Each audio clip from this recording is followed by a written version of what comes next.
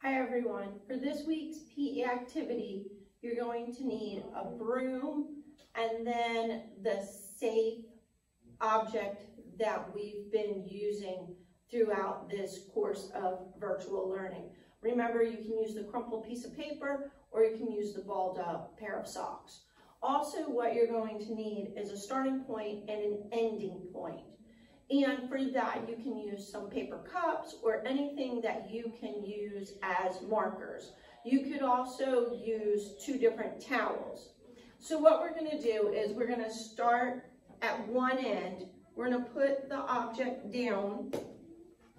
We're then going to put 2 hands on our broom, and we're going to push the object from one side to the other.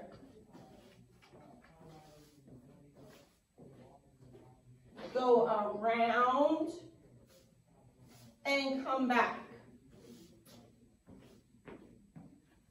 Good. Go ahead and try it again.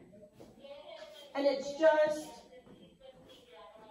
that sweeping motion.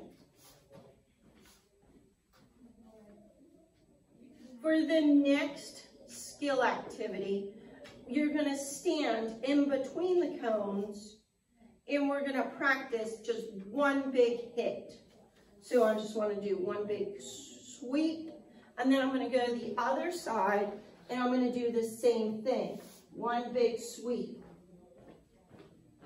And then back again. And then again.